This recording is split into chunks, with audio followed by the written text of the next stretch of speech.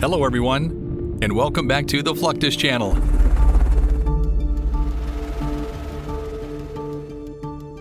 Since the widespread use of submarines in World War I, the world needed to find a way of combating this new scourge of the deep. Only during the latter half of World War II were effective anti-submarine methods found. Two problems were solved: finding them and destroying them.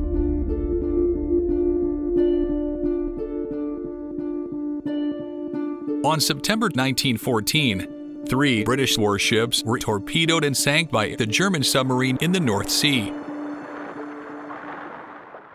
These days, surface warships employ active or passive sonar to detect submerged submarines and then attack them with underwater homing torpedoes, anti-submarine rockets, and depth charges. Mark 54 or 46 torpedoes are not only used to attack ships, but rather go underwater, home in on a submarine, and destroy it.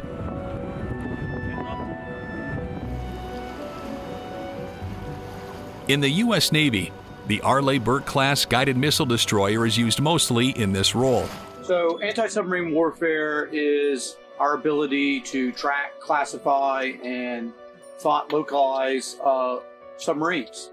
We can, detect them with sonar via active sonar or passive sonar. Active sonar where we're actively putting sound into the water. Passive sonar where we're just listening for different noises. Another detection method used to locate submarines is sonobuoys.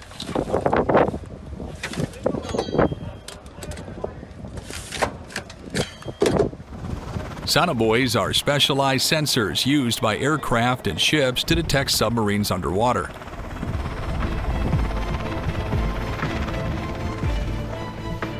These devices float on the ocean surface, with their hydrophones submerged to collect acoustic data.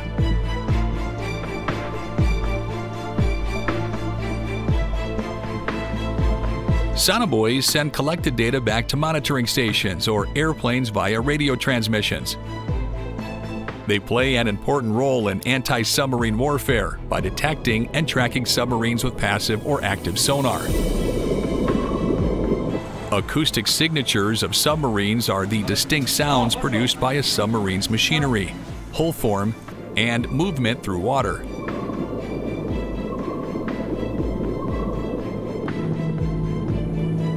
These characteristics are like acoustic fingerprints, allowing navies to recognize and classify various submarine kinds.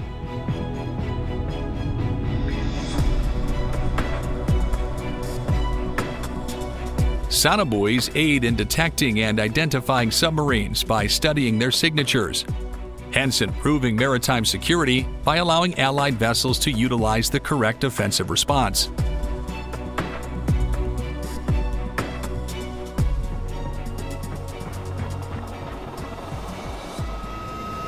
In the U.S. Marine Corps, these sensors are deployed by hand from the door of a UH-1Y Venom helicopter, while the U.S. Navy deploys them using MH-60 Seahawk helicopters.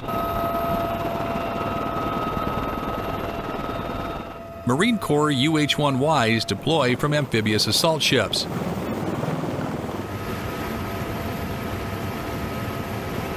while Seahawks deploy from various U.S. Navy vessels, most notably Arleigh-Burke-class guided missile destroyers, designated DDGs.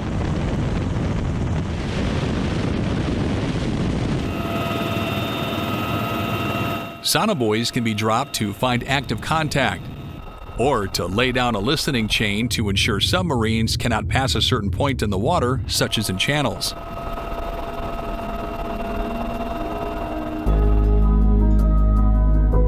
Fixed-wing aircraft employed by the U.S. Navy include the P-8 Poseidon, operated from land bases.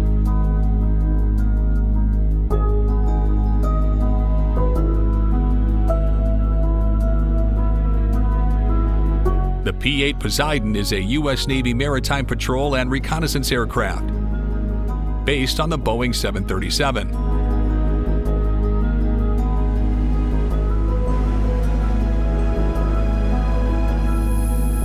It specializes in anti-submarine warfare, anti-surface warfare, intelligence, surveillance, and reconnaissance.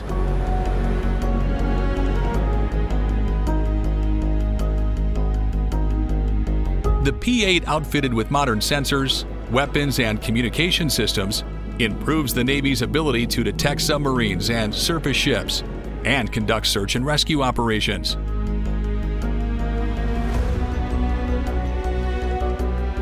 It can detect and destroy submarines without assistance from any surface vessel or submarine.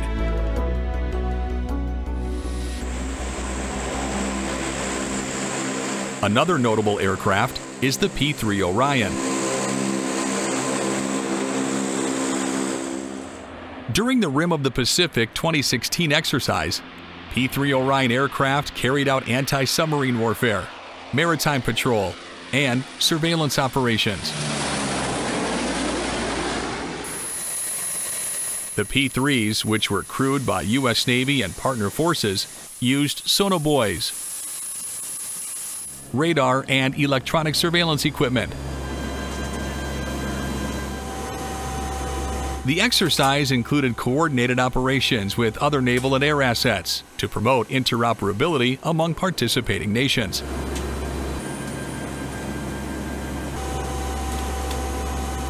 The P-3 Orions were critical in improving maritime security and situational awareness throughout the multinational exercise, including 40 ships and over 200 aircraft.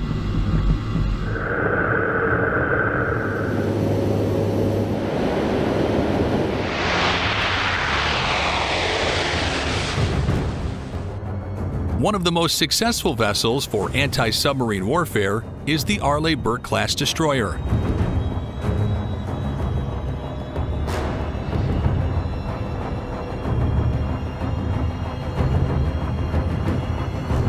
In addition to its sonar array in the bow, the vessel also has a towed sonar array, which is towed far behind the vessel to ensure the ship's sounds do not interfere with the equipment.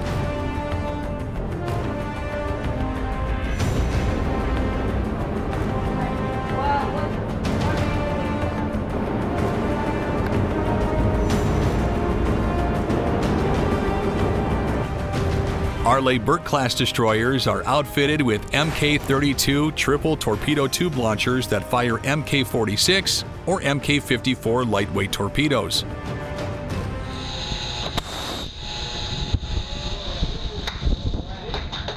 These torpedoes are intended for anti-submarine warfare and can target and destroy enemy submarines with high precision, increasing the destroyer's undersea combat capabilities.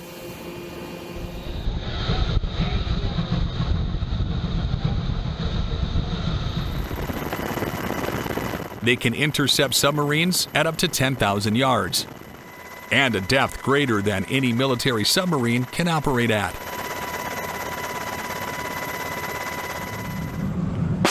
Torpedo launches against submarines are controlled by the ship's Command Information Center. After identifying a target, the command guides the launch. Compressed air propels the torpedo out of the tube, where it activates its propulsion system, navigates to its target, and engages it.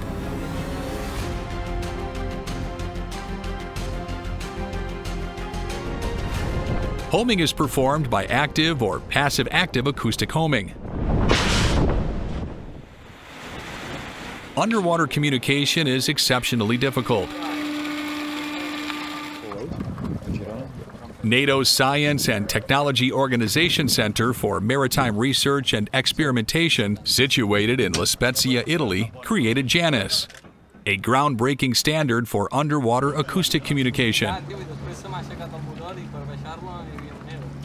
All NATO allies recognize JANIS as a NATO standard, making it the first internationally recognized digital underwater communication system.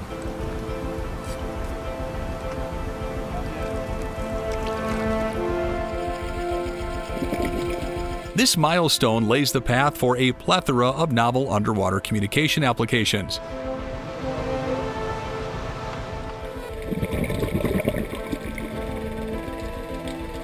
Janus solves the obstacles of underwater communication, such as signal distortion and restricted bandwidth, by introducing a dependable protocol.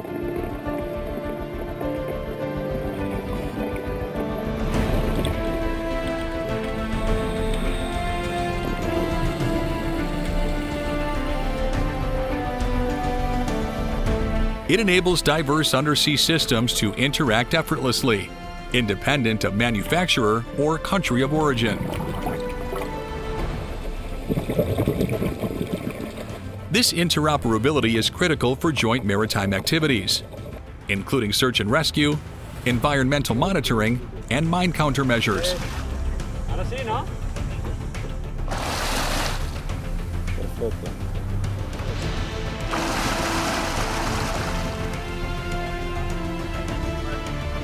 Adopting Janus as a NATO standard is a significant step forward in underwater technology, encouraging increased cooperation and coordination among NATO member nations.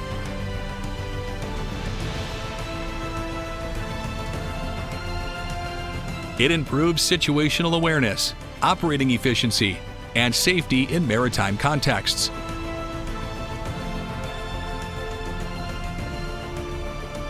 Furthermore, Janus's acknowledgement promotes additional study and development, which may lead to new applications in domains such as underwater robotics, oceanography, and defense.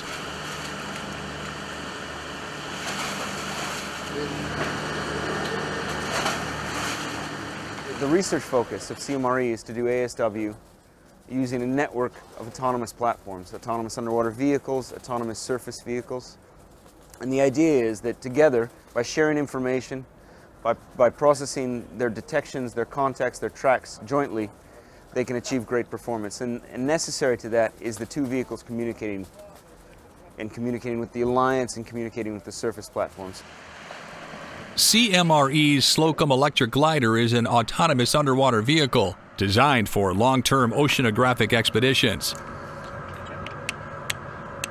It is outfitted with sensors that collect a wide range of data, including temperature, salinity, and currents over extended durations and distances.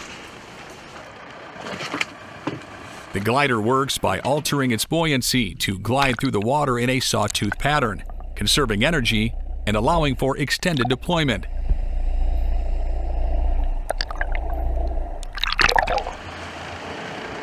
Incorporating the Janus communications protocol considerably improves the Slocum electric glider's operational capabilities.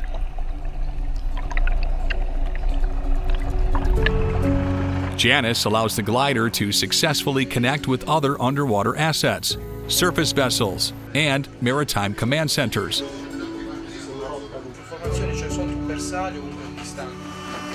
This compatibility is critical for coordinating missions with many AUVs and other underwater technologies.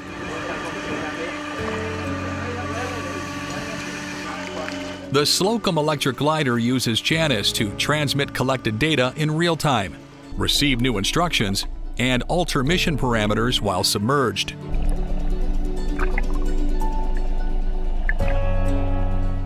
This capacity means the glider can adjust to changing mission needs and environmental circumstances without repeatedly resurfacing, enhancing operating efficiency and mission success rates.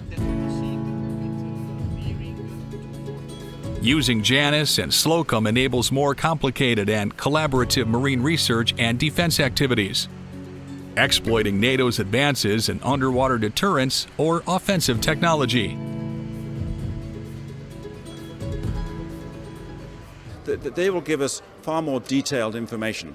It is, as I'm sure you're aware, a very complicated environment, and the more information that we receive, the better we'll be able to focus our systems and find these submarines. It is a very complex environment, and it's only by being in the environment that we're able to get the information we need, and that's what the gliders give us, a unique, at the right time, in the right place, a source of information.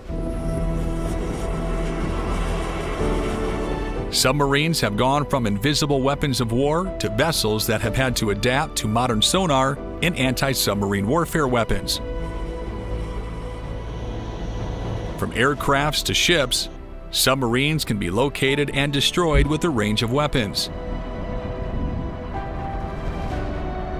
especially the anti-submarine homing torpedo.